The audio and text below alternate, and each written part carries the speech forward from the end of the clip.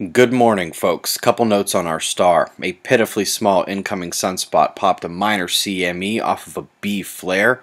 Sometimes the sun just throws you a curveball like that. Nothing too scary, though.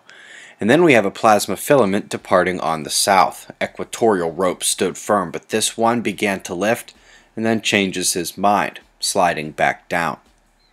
As you can see, the flaring never got impressive, and neither did the sunspots. It's a wonder these would be able to make a CME, let alone without more than a B flare, but hey, that's why you watch.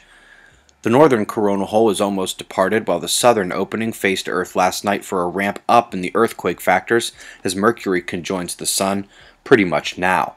By the way, we are still awaiting a coronal hole stream, so not much doing in the solar wind, and our magnetic shield is calm. But speaking of the quake factors rising, top quake of the day was a 6.7 earthquake that struck the southern islands of Alaska overnight, actually hit 7 magnitude on 2 readers.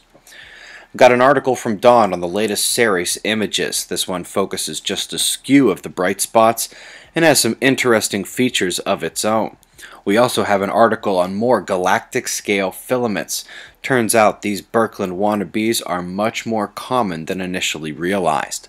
I'm still going to do a deeper look on the rapid scans when they are all done, but until then, I'll keep updating them. Simply amazing ways to watch our world. This is truly the future of weather monitoring. Most of what you're seeing here is from the current rain record breaker still dancing atop the south central states. In GMO news, what if you could genetically modify the modifications out of GMOs to make them more like their ancient species? Would you do it?